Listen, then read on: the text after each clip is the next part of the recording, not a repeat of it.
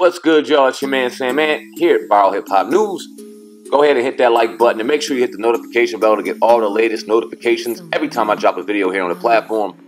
I do appreciate it. All right, so a couple weeks ago, I want to say on the podcast, God and I talked about the Russell Simmons documentary set to premiere at the Sundance Film Festival in January, with Oprah Winfrey headlining the production team of this documentary. She took a lot of backlash for this. We all remember Oprah Winfrey was front and center of the Michael Jackson documentary, Leaving Neverland. Had the two gentlemen. I don't know if she had to produce. Matter of fact, I think she had the producer on as well. After the documentary released on her network, did some numbers, took a lot of backlash for that. We talked to Michael Jackson's niece and nephew, who was not pleased and represented the family and told us that the family wasn't pleased about Oprah's involvement in the documentary and gave us some information on how they feel about Oprah personally. So it left a nasty taste in a lot of people's mouths. Oprah Winfrey doing the Michael Jackson documentary, and then we see her doing Russell Simmons.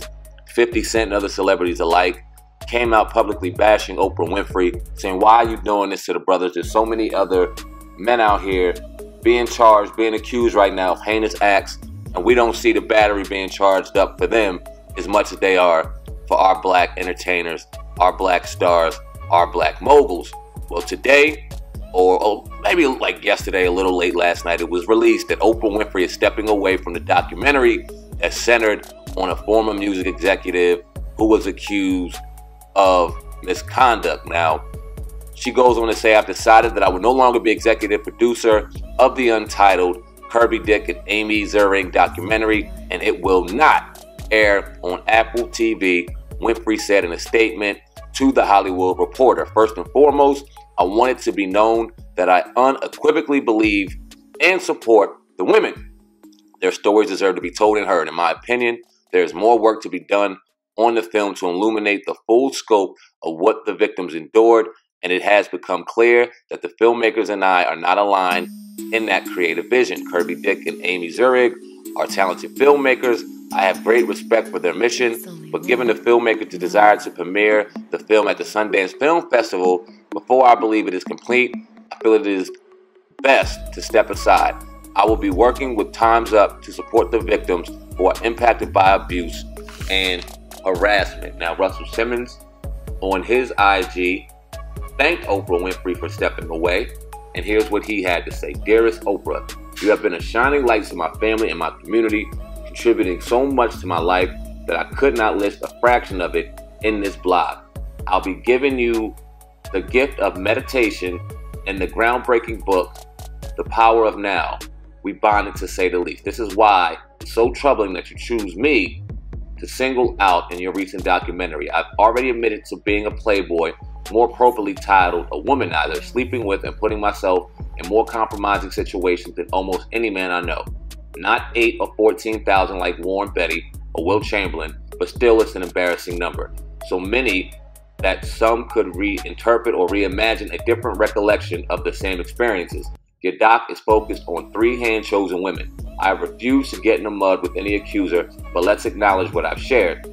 I've taken and passed 9 3-hour lie detector tests taken from my daughters. That these stories have been passed on by CNN, NBC, BuzzFeed, New York Post, New York Mag, and others. Now that you reviewed the facts and should have learned what I know, that these stories are unusable and that hurt people. Today I received a call from my old girlfriend from the early 80s, which means that they are using my words evidence against me in their commitment. All of the claims are 25 to 40 years old. It is impossible to prove what happened 40 years ago. But in my case, proof exists of what didn't happen.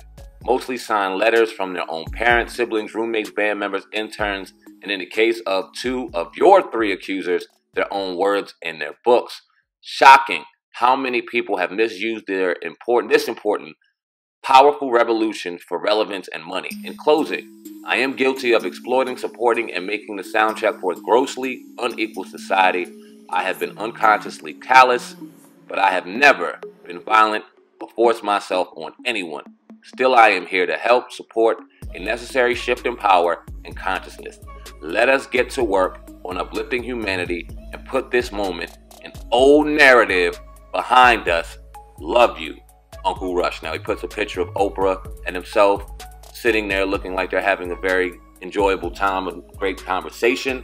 Oprah Winfrey, the headlines are stating that she stepped down, and a lot of the narratives can be twisted or kind of steered toward her showing support of Russell Simmons. But I gotta admit, I'm not gonna lie, her statement did not tell me or show me that she was showing solidarity toward Russell Simmons. It kind of shows me that the two sides, the producers and herself, did not creatively see something that was imbalanced, and she stepped away. But she made it very clear that she believes all women involved. And in this situation, because we have a hard line drawn in the sand, because we have men who have taken advantage of a lot of women, and a lot of victims are out here that don't have a voice and are voiceless because of the men that happen to be in power that they were victimized toward. But there are a lot of women who see dollar signs, who see a lot of come up, men as well, because I believe the two gentlemen in Leaving Neverland are looking nothing more than money, no different than any woman accusing any man of wrongdoing. I believe that that narrative gets twisted, and you can kind of piggyback off of a story that may have almost happened to you and seemingly find truth in that story, even though evidence will prove, proof will show, the truth will show that these things didn't occur the way a lot of these women are claiming they went down. Now, in the situation of Russell Simmons, he admitted being a womanizer. He admitted sleeping with multiple women. He admitted doing wrong, but he never assaulted a woman, and those two things are very, very different.